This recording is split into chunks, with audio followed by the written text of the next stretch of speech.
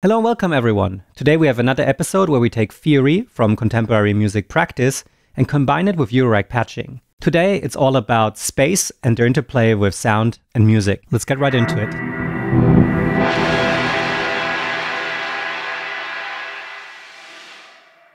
When we talk about the interplay between sound and space, there's basically two ways of them to interact. There is space and sound, and then there is sound and space. More precisely, we talk about features of space encoded in the sounds we hear, and placing sounds in specific spaces and see how they interact. Let's talk about the first part first, space in sound. If you want to imbue a sound with a specific sense of a specific space, the most straightforward way of doing that is to go to that particular space and play our sound in that space and record it with a microphone. The resulting sound will be the sound that we've played, convoluted with the characteristics of the space, convoluted with the pickup pattern of the microphone. Older mastering studios actually use this to get a sense of space into their music productions. If we don't have the right type of space at hand, or if we want to record a space that goes beyond the physical boundaries of natural spaces, we can also imbue sounds with certain characteristics that will make it seem like they're in a specific space. In his book, An Introduction to the Creation of Electroacoustic Sound, Samuel Pellman describes the main attributes of a sound that help our brain to pinpoint that sound's location and movement. So if we had a dry sound, we simply need to add the features described here, such as the time difference when the sound arrives at the left and right ear, or the balance between direct and reverberant sound, to create a virtual space in which the sound resides. I took the liberty to add which basic sound transformation tools are particularly suited for each sound dimension here as well. Another way to get a sense of space into a dry sound is to convolute it with an impulse response.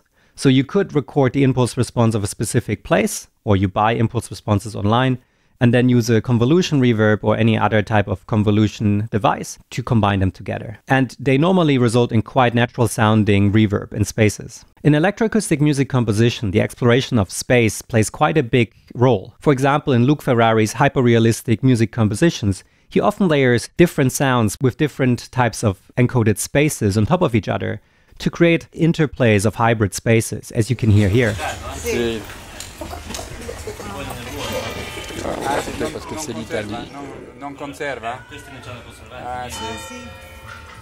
But there are many other electroacoustic music compositions that explore space as their main compositional parameter.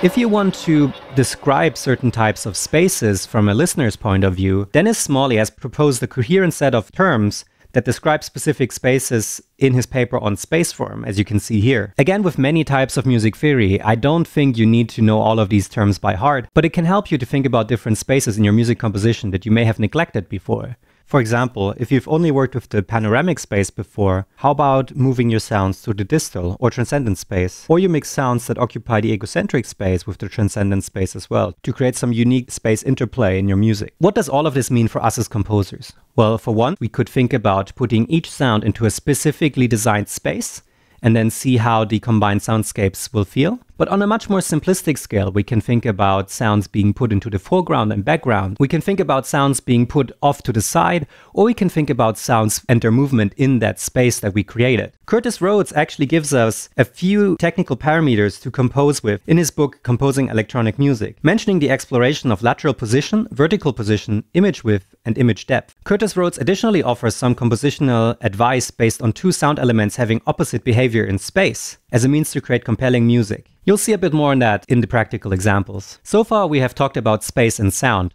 but let's talk about sound in space. What I mean with that is putting sounds into actual real-world spaces will create an interaction between that sound and the space it now envelops. The interaction between sounds and physical spaces have intrigued composers for as long as there is music composition. But only with the advent of music loudspeakers was it possible to put any type of sound into any type of real physical space. One quite famous example of putting sounds into physical spaces is the Philips Pavilion, where we had more than 400 loudspeakers over which the sound was diffused in that space and moved around in real time. Projecting sounds into real spaces using a series of loudspeakers is quite a famous practice in art music. So-called live diffusion has a composer sit in the middle of a concert space and use faders on a mixer to distribute the sounds of his music composition in space. Oftentimes live diffusion means a composer has a stereo composition that he then can diffuse live over a set of 50 or 100 loudspeakers during the concert. Here's a picture of the speaker setup of Mantis, a biennial concert series of the Novos Research Institute at the University of Manchester. Live diffusion is a hugely useful practice for music composers that I can truly recommend you try out if you have the chance, because it shows you that as a music composer, you should not only consider the interplay between time and sound, but also the interplay between time, sound, and space. Besides diffusing stereo compositions live, a lot of composers now are experimenting with Ambisonics. Ambisonics are basically a way of recording and decoding sound so that they can fit and move in space on any type of speaker arrangement. So Ambisonics basically records the movement of a sound, decodes it, and then can decode it on any type of speaker array that you can envision using specific software. Before we get into practical examples, I want to mention two more ways of physical space and sound interacting. The first one comes from the field of acoustic ecology. Acoustic ecology is a subset of art music that uses field recordings to create awareness of our everyday environment and everyday sounds. One crucial aspect of acoustic ecology are so-called sound walks. On a sound walk, you walk along a curated path following a specific composer, and at specific points in time, the composer will ask you to listen to your environment. In that way, you're listening to specific spaces on a curated path and may become aware of certain sounds that you may normally ignore in your daily life routine. Soundwalks can also be a great way to find new sounds in your environment that you can record and then later use in your sound compositions. Often music composers of acoustic ecology would use sound recordings that they recorded on their soundwalks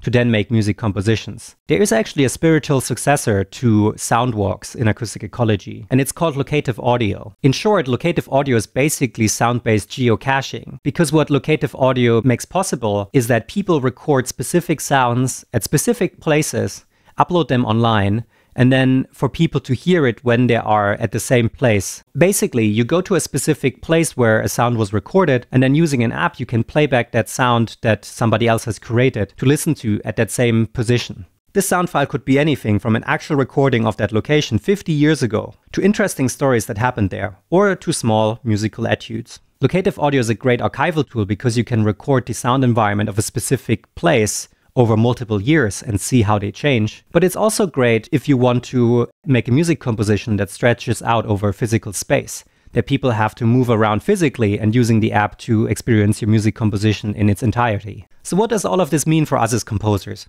Well, for one, I hope that you start exploring space more as a compositional parameter, for example, by encoding different feelings of spaces into your sounds, or by looking at how your sounds behave in a specific space. For example, are they in the foreground, in the background? Are they moving side by side? Are they static? Are they diffusing? On the other hand, we talked about sounds in physical spaces, and I hope you have a look at live diffusion and acoustic ecology in your own time if you think that's useful. With all that being said, let's actually have a look at some real UREC examples of how space and music can interact.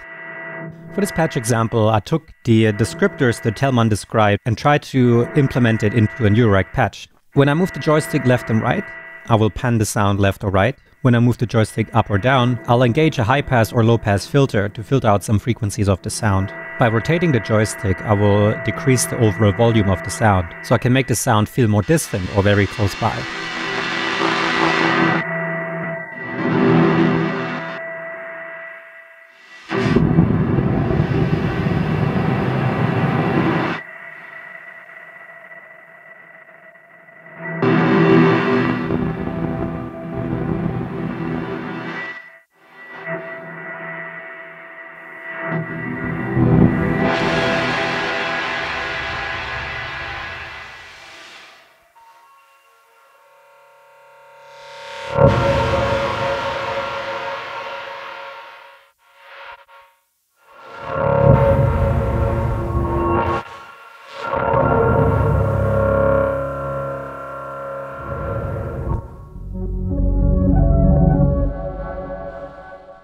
Building up from the previous patch, I now have a Mimeophone in the patch as well. The Mimeophone will record whatever I do and will play it back after 5 to 10 seconds. So what I can do is when I hear the playback is to respond to that. Then I have two sounds that move in space. The recording that is played back and my response to that, leading to a lot of spatial interplay in the sounds.